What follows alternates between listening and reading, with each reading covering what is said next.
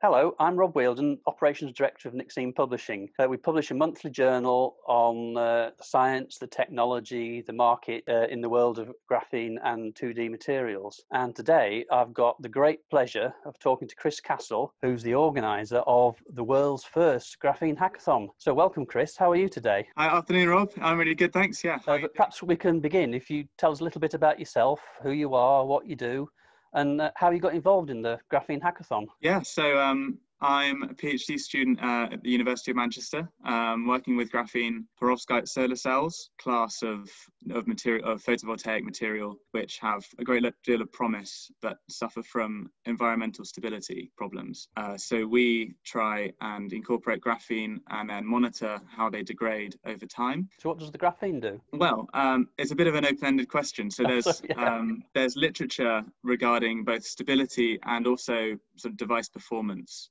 So improving the efficiency of these solar cells, and it primarily acts as a charge carrier. So when a photon comes and hits your solar cell, it creates charge, and that charge needs to be extracted from the solar cell to actually do any useful work. And graphene, being an excellent conductor of electricity, can be incorporated into the structure and whip those electrons and holes away nice and quickly and get them creating electricity and doing useful work. So how did you get involved with the hackathon then? What was the inspiration behind it?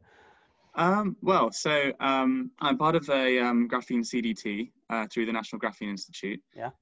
So there's about 20 or so fellow PhD students every year in the same sort of cohort. So it's been a really nice way to do a PhD, actually. You get, and we all have sort of a similar idea about graphene. In a way, we felt like it was a solution in search of a problem. We really wanted to try and explore how we could impact the world and incorporate graphene into as many different things as possible. We've seen the hackathon concept is quite a common thing in the world of software, where coders will go and try and solve like a problem, try and hack a piece of code, get it to do what they want, or break into something as quickly as possible. Yeah.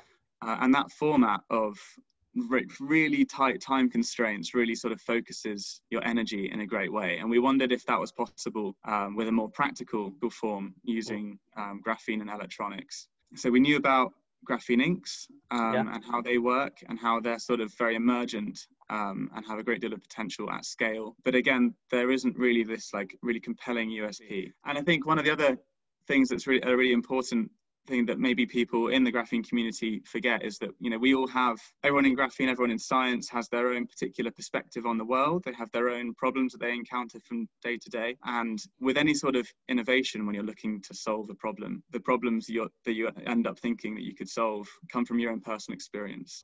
So the hackathon was also an opportunity to try and get people who don't have the opportunity to work with graphene to come and see what it is and see how it could solve a problem in their lives or a problem that they've experienced before. So getting non-scientists involved with graphene was a real motivation for us. I remember I was there last November. I came on the Sunday, and I can remember the sort of energy and the excitement that was in the room. And when they came to the countdown to the end, you know, everybody was counting down. I took a little video of it, and you could feel all that sort of energy, sort of, you know, just being focused, and then pitching of the ideas and the innovations at the judging session. But what were your highlights from the weekend? The memories are overwhelmingly positive. Yeah. Trying to pick out like individual moments. Also, I was so exhausted by the end of it. We were up for about 30 hours. Yes.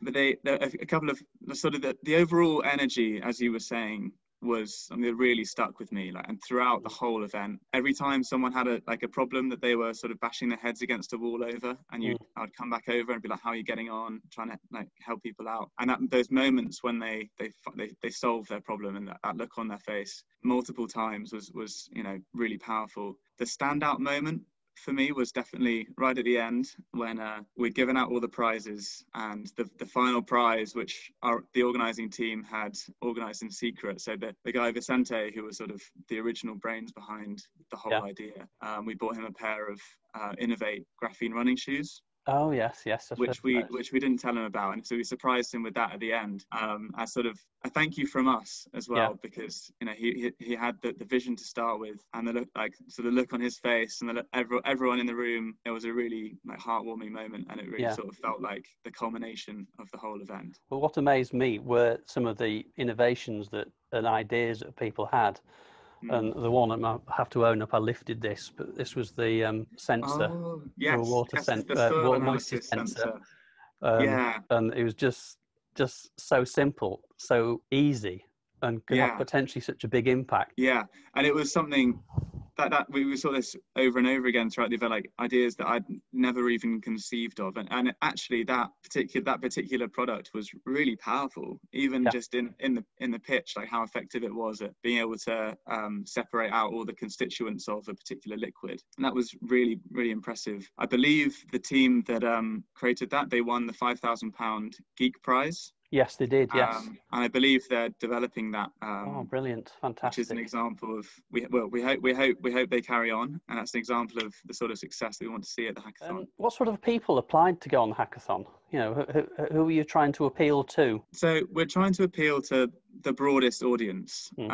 So getting as many different skill sets, perspectives, problems that need solving as possible, to try and get as diverse a product range at the end of the event as possible. It was our first event, so it was something of a proof of concept. So we had 60 people, and about half of them were fellow graphene-related PhD students. Yeah. And then in amongst that, we had some artists, we had some musicians, and we had people like some more industrially backed engineering people, a mix of students and professionals as well. Yeah. So it was reasonably diverse, considering obviously the people that we engage with on a day-to-day, and the people that we therefore sort of had the most access to. We had a really diverse pool of people signing up. We actually had 100 people sign up for what was a 60-person event, which really blew us away, because it was really nice to see. So we're really hoping to carry some of that momentum on from more diverse backgrounds. Right. I understand you've got 2 more hackathons coming up.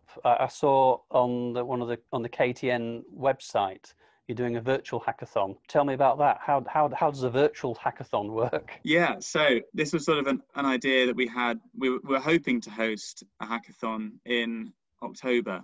Yes. This was before COVID, really. Yeah, and that's been moved to March next year. Is that correct? Yes, so that's been penciled in for March. We're very lucky. We've got a great venue, the Bright Building at Manchester Science Park, who've been very flexible with us, and try and have something in the meantime, and to maybe be creative and run something online. So there'll be slightly less like hacking involved, and we won't be able to get people to make products and pitch them in exactly the same way. But we're hoping to have a few days of multimedia talks, seminars, maybe some like podcasts by PhD students and experts in the graphene community and beyond, some of our sponsors and partners, giving sort of short format talks over the course of a few days, and then have a series of more conceptual challenges that people can engage with. So like a particular problem in a given industry, for instance, and then get people to think about how graphene could impact that problem. When are you hoping to do that? Have you got a date scheduled yet, or is it still up in the air? No, it's still in the pipeline. Yeah, so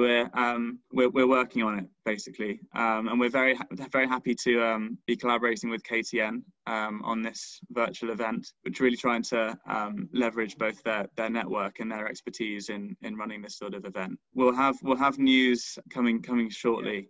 Yes, we'd love to have you on board and contribute in that sort of way. That's exactly the sort of thing we're thinking of having. But yeah, as I said, we'll have information shortly, and we're hoping to run it before the end of the year. And the sort of live event, that's March, isn't it? But can people apply for it now? Yeah, so there's a page on our website where you can register your interest, but that will add you to a mailing list, and obviously that will be where you can find out first about applications being open. I mean, thank you for being a very incredibly supportive partner.